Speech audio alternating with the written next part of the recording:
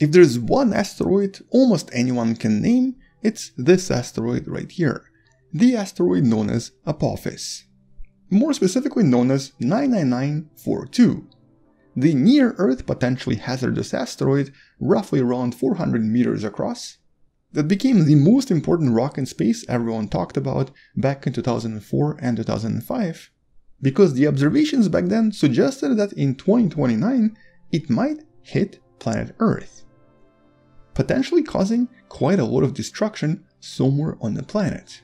But the actual chance of collision was only about 2.7%. Nevertheless, for the time being, it became the most hazardous asteroid known to us, and a lot of different scientists started to investigate it and trying to find out if we could maybe redirect it if something were to happen. On top of this, the scientists discovered that in 2029, during this passage that you see right here, it's actually going to enter a so-called gravitational keyhole that's approximately 800 meters across, that at least in theory would put this asteroid on a direct collision in 2036 with almost 100% chance.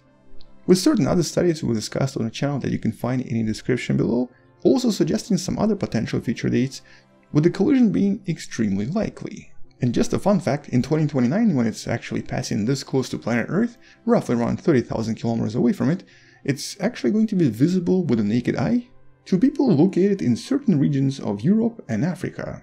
So expect a lot of astronomical tourists to come and observe this passage. But anyway, the most recent study that we discussed approximately a year ago discovered that it's actually not going to collide with planet Earth for several hundred years, almost certainly, with the extremely precise radar images from the Goldstone Observatory determining its exact orbit for at least 100 years and causing this asteroid to lose its hazardous status. But it's still going to pass close to planet Earth in 2029. And it's still a pretty interesting asteroid and is an asteroid that we would love to study in more detail. Now, previously China has hinted on a potential mission to this asteroid that might be planned in the next few years, although it's not really clear if this is actually going to happen. But just a few days ago from when I'm making this video, NASA made a pretty important announcement extending 8 separate NASA missions.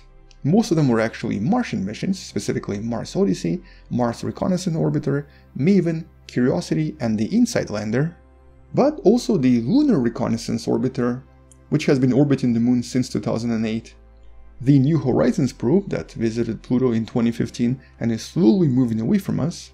And by the way, we've talked about New Horizons very recently with some of the new discoveries, somewhere right there or in the description below.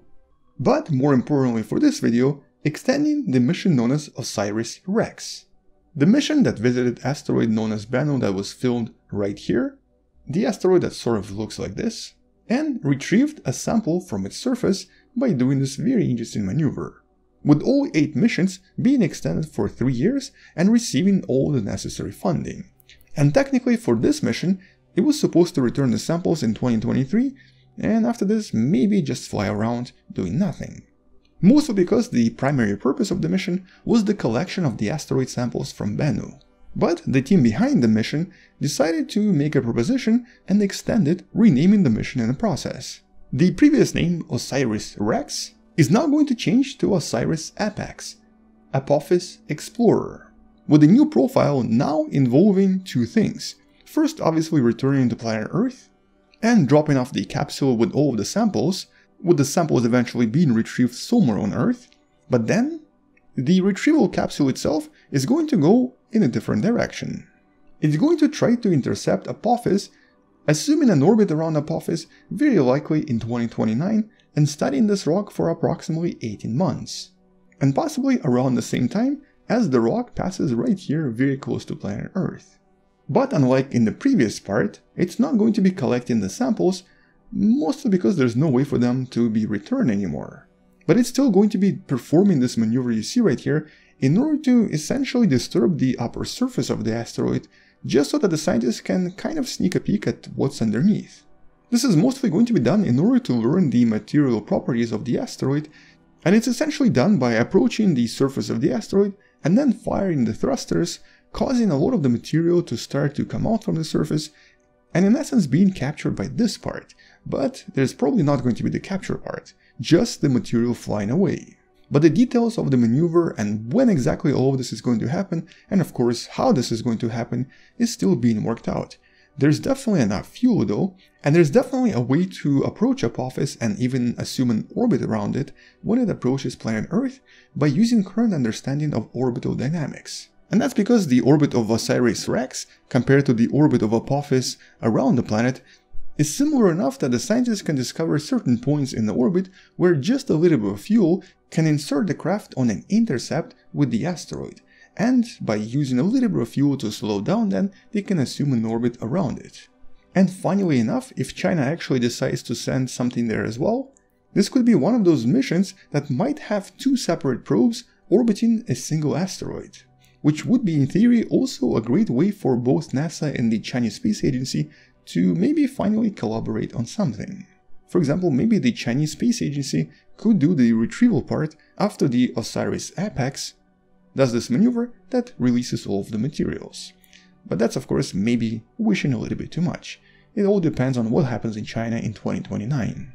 But in terms of the main scientific purpose for this mission, it's really to try to understand how some asteroids and why some asteroids seem to differ so much. For example, Apophis in this case seems to be relatively similar in size to Bennu. Bennu is maybe a little bit bigger and also seems to be a little bit more spherical. But both asteroids differ in their spectral type. In other words, they look different. Bennu is what's known as a carbonaceous chondrite or B-type asteroid, whereas Apophis is what's known as an S-type asteroid, or just chondrite meteorite. And so seeing the surface, the samples, and of course the subsurface elements of both asteroids might actually help scientists to figure out how these asteroids differ, how they were produced in the early solar system, and how all of this relates to the formation of various objects in the solar system as well, potentially discovering some secrets in the process. But I guess for now that's sort of all we know. I mean, officially, looks like we're going to Apophis after all, possibly even more than once, assuming of course China joins in. And it looks like in a few years from now, we're going to have a much better picture of Apophis than what we have right now. Although technically the best picture is right here, based on the radar observations from the Goldstone. And also, looks like officially, 8 of the NASA's quite important missions got their 3-year extension, allowing the scientists to do more incredible science on Mars, around the Moon, in the outskirts of the solar system, and possibly Asteroid Apophis. But that's it for now. Once we learn more, I'll follow this up with another video. Until then, check out the relevant links in the description below, subscribe, maybe share this with someone who loves learning about space and sciences, and maybe come back tomorrow to learn something else. Support this channel on Patreon by joining channel membership or by buying the Wonderful Person t-shirt you can find in the description. Stay wonderful, I'll see you tomorrow, and as always, bye bye.